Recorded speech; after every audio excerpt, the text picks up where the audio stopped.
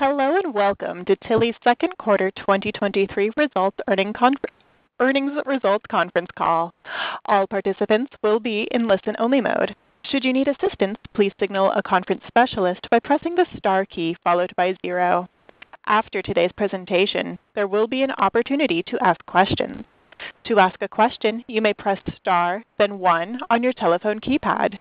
To withdraw from the question queue, you may press star, then 2. Please note this event is being recorded. I would now like to turn the conference over to Gar Jackson, Investor Relations. Please go ahead. Good afternoon and welcome to the Tillys fiscal 2023 second quarter earnings call. Ed Thomas, President and CEO, and Michael Henry, Executive Vice President and CFO, will discuss the company's results and then host a Q&A session. For a copy of Tillys' earnings release, please visit the Investor Relations section of the company's website at tillys.com. From this same section, shortly after the conclusion of the call, you will also be able to find a recorded replay of this call for the next 30 days. Certain forward-looking statements will be made during this call that reflect Tillys' judgment and analysis only as of today, August 31, 2023, and actual results may differ materially from current expectations based on various factors affecting Tillys' business. Accordingly, you should not place undue reliance on these forward-looking statements. For a more thorough discussion of the risks and uncertainties associated with any forward-looking statements, please see the disclaimer regarding forward-looking statements that is included in our fiscal 2023 second quarter earnings release, which is furnished to the SEC today on Form 8-K, as well as our other filings with the SEC referenced in that disclaimer. Today's call will be limited to 1 hour, and I will include a Q&A session after our prepared remarks. I now turn the call over to Ed. Thanks, Gar. Good afternoon, everyone, and thank you for joining us today. Our second quarter results exceeded our previously announced estimated outlook ranges for both net sales and earnings per share. The trend of our comp sales results improved to negative high single digits for each of June and July, following a negative 11.3% start in fiscal May. This improved sequential comp sales performance, coupled with diligent expense management, produced better bottom-line results than we anticipated for the quarter. Our spring-summer product categories performed better during the second quarter than in the first quarter of this fiscal year, resulting in improved relative performance across all geographic markets, with the most significant improvement coming from our home state of California, where 40% of our stores reside. For the quarter, on a percentage basis, comps were positive in the Northwest, single-digit negative in 8 of our geographic markets, including both Southern and Northern California, and double-digit negative in the remaining 5 markets. In terms of store transaction metrics, on a percentage basis, total transactions were down low double digits, while the average transaction value increased by low single digits compared to last year. From a merchandising perspective, for the second quarter, girls and footwear comped positive. Women's and boys were single-digit negative, while men's and accessories were each double-digit negative on a percentage basis. All departments improved sequentially from their first quarter performance, and most have then improved further from the second quarter performance during August. We are optimistic that our new Chief Merchandising Officer and new Vice President of Merchandise Planning, both of whom joined us in May, will help us continue to improve our performance going forward. In terms of store real estate, we expect to open 3 new stores in each of the third and fourth quarters, bringing our total new store count to 7 for the year. We closed 2 stores during the second quarter. We continue to believe that we have ample opportunities to grow our total store count over the next several years. However, as we said in the past, we will be very selective in our approach to new store openings and will only open new stores that reflect what we believe to be appropriate lease economics to drive acceptable profitability relative to the sales environment we expect. Turning to the third quarter of fiscal 2023, which includes the peak of the back-to-school season, total comparable net sales through August 29th, including both physical stores and e-com, decreased by 3.9% versus the comparable period of last year, continuing the sequential improvement in our comp sales trends in recent months. We have seen back-to-school shopping patterns this year that seem to indicate that our customers have been shopping later than in prior years, even seeing stronger results following what we anticipated to be the peak back-to-school shopping weeks for certain stores, before then seeing results start to soften in the post-back-to-school period. Given this backdrop amid the broader economic environment, we are anticipating that our comp sales results may likely revert to pre-back-to-school levels following what was a need-based purchasing period during August. Overall, we feel good about our back-to-school and holiday merchandise assortments, and despite ongoing macroeconomic challenges, we are cautiously optimistic that we can produce a better comp store sales trend over the back half of the year than what we produced in the first half.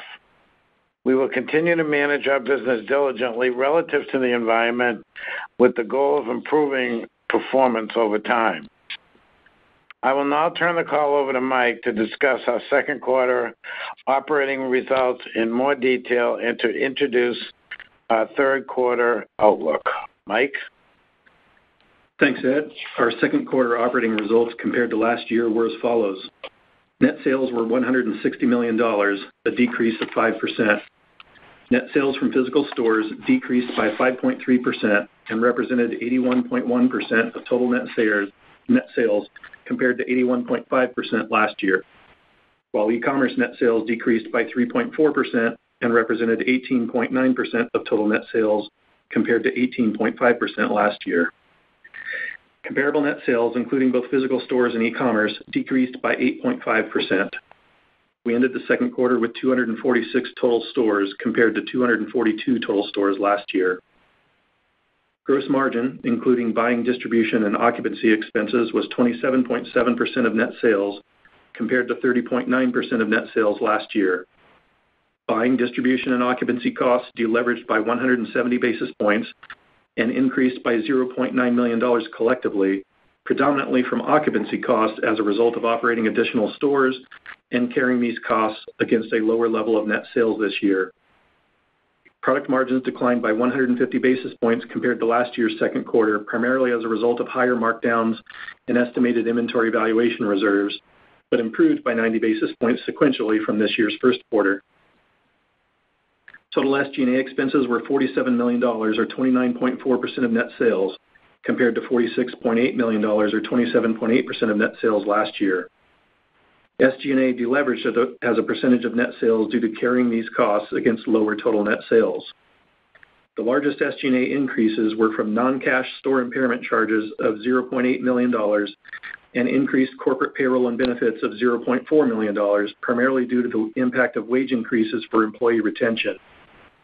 Partially offsetting these increases were a variety of smaller savings across several expense line items. Operating loss was $2.7 million, or 1.7% of net sales, compared to operating income of $5.2 million, or 3.1% of net sales last year. Other income was $1.2 million compared to $0.2 million last year, primarily due to earning higher rates of return on our marketable securities this year. Income tax benefit was $0.3 million, or 23.2% of pre-tax loss, compared to income tax expense of $1.5 million, or 28.4% of pre-tax income last year. The decrease in income tax rate was primarily attributable to the low level of pre-tax loss and certain discrete tax impacts associated with stock-based compensation. Net loss was $1.1 million, or 4 cents per share, compared to net income of $3.8 million, or 13 cents per diluted share last year, and an improvement of 36 cents per share sequentially from our first quarter results. Weighted average shares were 29.8 million this year compared to 30.2 million diluted shares last year. Turning to our balance sheet, we ended the second quarter with total cash and marketable securities of $104 million and no debt outstanding compared to $116 million and no debt at the end of the second quarter last year. We ended the second quarter with inventories at cost up less than 1% per square foot and down 3% per square foot in units. Total capital expenditures for the first half were $6.3 million compared to $6.9 million last year. We currently expect our total capital expenditures for fiscal 2023 to be in the range of approximately $15 million to $17 million, primarily for new store construction and information technology and distribution systems enhancements. Turning to the third quarter of fiscal 2023, based on our quarter-to-date net sales results and current and historical trends, including August typically representing just over half of third quarter net sales volume, we currently expect our total net sales for the third quarter of fiscal 2023 to be in the range of approximately $166 million to $171 million, SG&A to be approximately $50 million, pre-tax loss to be in the range of approximately $1.8 million to $4.3 million, our estimated income tax rate to be approximately 26%, and loss per share to be in the range of 5 cents to 11 cents, based on estimated weighted average shares of approximately 29.8 million. We expect to have 249 total stores open at the end of the third quarter, a net increase of 2 from 247 total stores at the end of last year's third quarter. Operator, we'll now go to our Q&A session. Thank you very much. We will now begin the question and answer session. To ask a question, you may press star, then 1 on your telephone keypad. If you're using a speakerphone, please pick up your handset before pressing the keys. To withdraw your question, please press star, then 2. At this time, we will pause momentarily to assemble our roster. Today's first question comes from Matt Koranda with Roth MKM. Please go ahead. Hey, guys. Good afternoon. Thanks for the questions. Just wanted to see if I could get a bit more color on why the expected drop-off in comps for the rest of the quarter. It just looks like, I know you said maybe we're expecting when need-based buying goes away that we expect a bit of a drop-off, but correct me if I'm wrong, I think comps got a bit easier last year when we think about September, October. Could you maybe just speak to the dynamics there? Sure, Matt, we're already seeing it. So we've been tracking performance before, during, and after the back-to-school peaks, depending on when various schools went back. And we've seen a consistent pattern that as soon as the peak of the back-to-school period is over, we are seeing the business slow down. You are right, the compares are easier in the final 2 months of the quarter, but we're still seeing that same deterioration regardless of the fact that we're going up against easier compares. August was actually the toughest compare, and we had our best month, so it's kind of counterintuitive from a purely comparable basis standpoint, but that is the pattern that we're seeing. So we were barely negative in the second week of August after having a -10 in the first week of August. Then we were +3 in the third week of August, and then -5 in the final week of August, and we're down high single digits this week. So we're seeing it in the performance of the stores. And as we've heard other companies mention as well, it does appear to us that the back-to-school shopping patterns were much closer in to need, kind of a tighter peak. And then once that need period has concluded, and at this stage, over 90% of back-to-school is done. There's less than 20 stores that are currently in peak. The rest have already completed their key back-to-school peak period. So that's just the dynamic that we're seeing in the results, and we're contemplating that in our outlook.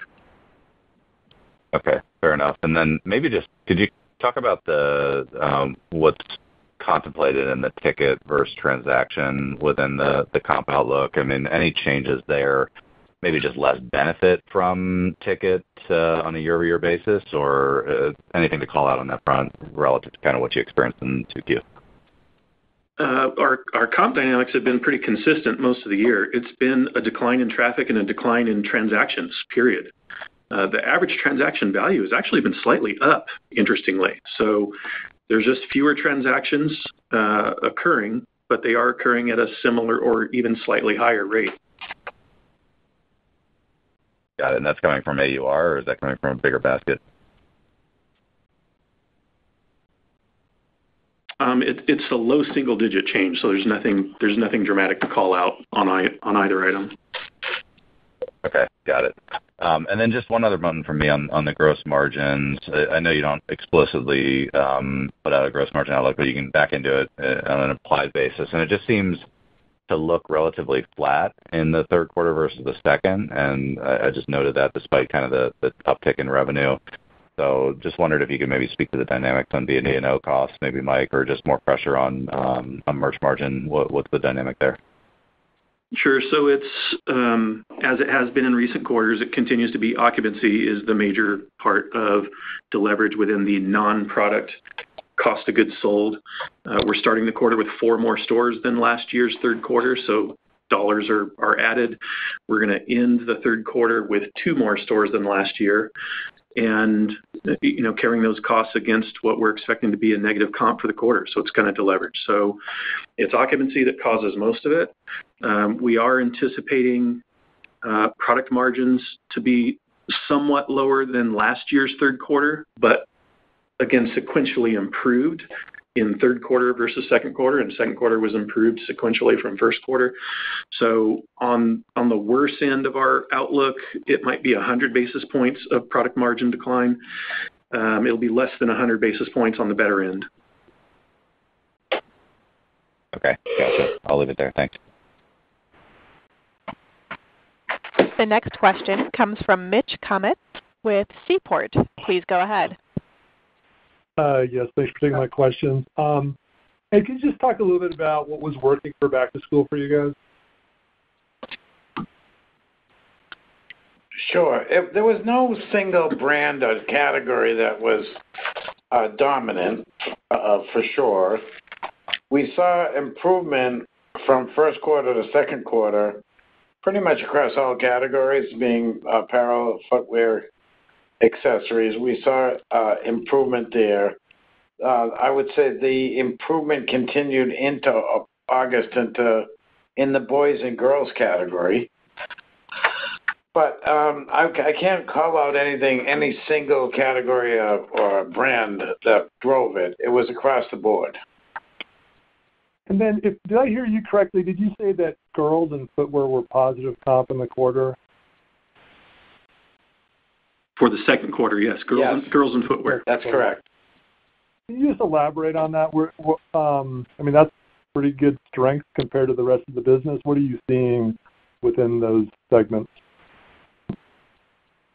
The girls' assortment was definitely improved over last year, so that drove that part of the business. Footwear has been pretty decent for us all year, and it's multiple brands that are driving that.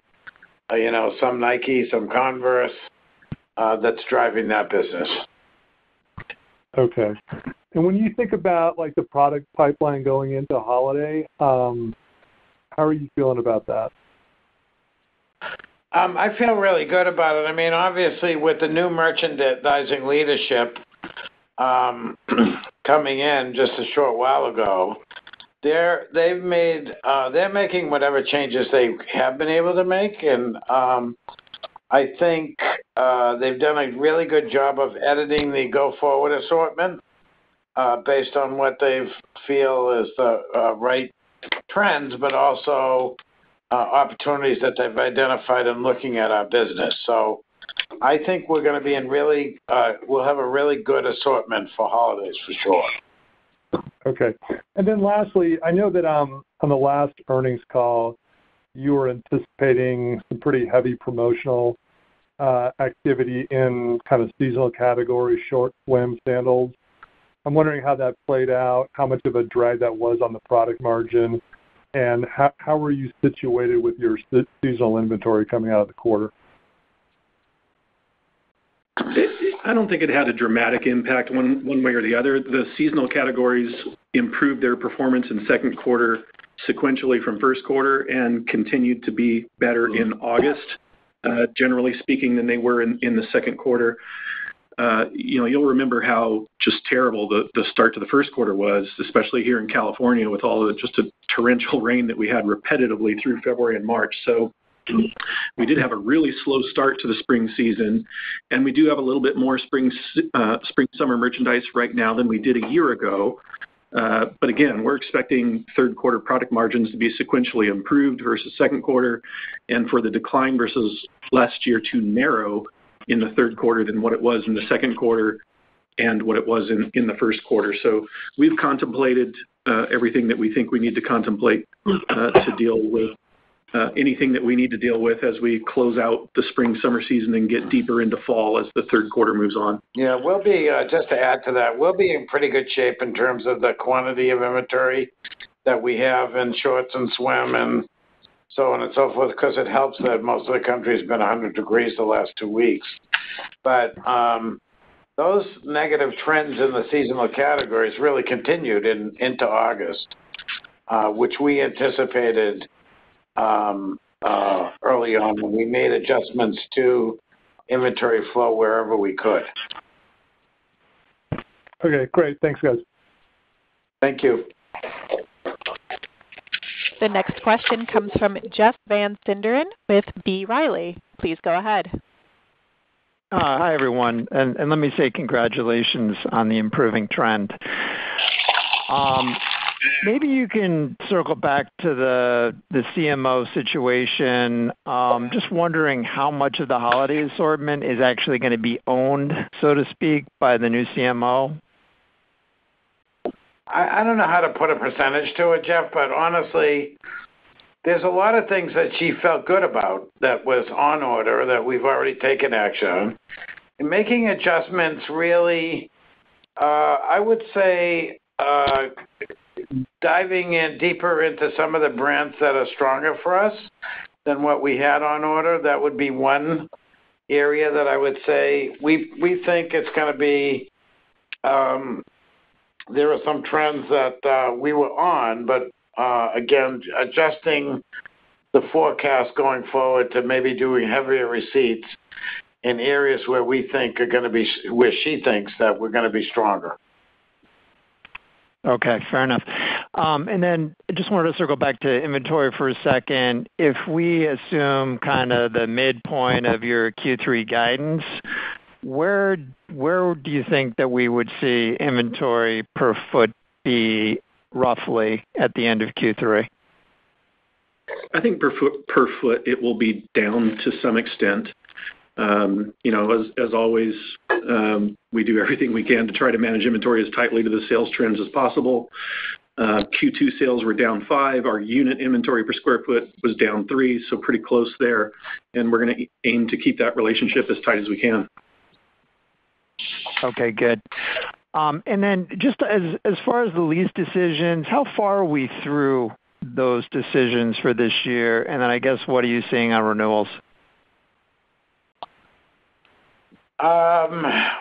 We're done for this year pretty much, unless we see something unusual that's opportunistic. We have a pretty significant pipeline that we've been working on, and when we decide to accelerate the number of stores as part of our expansion, we're going to be in really good shape to be able to turn that, flip that switch pretty quickly.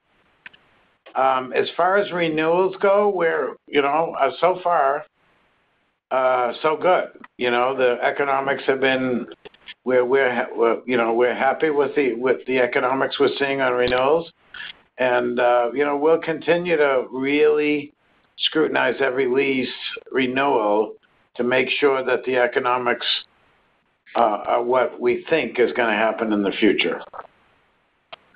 Okay, makes sense. Thanks very much. I'll take the rest offline. All right, thanks, Jeff. This concludes the question and answer session. I would like to turn the conference back over to Ed Thomas for any closing remarks. Thank you all for joining us on the call today. We look forward to sharing our third quarter results with you at the end of November. Have a great evening. The conference has now concluded. Thank you for attending today's presentation. You may now disconnect your lines.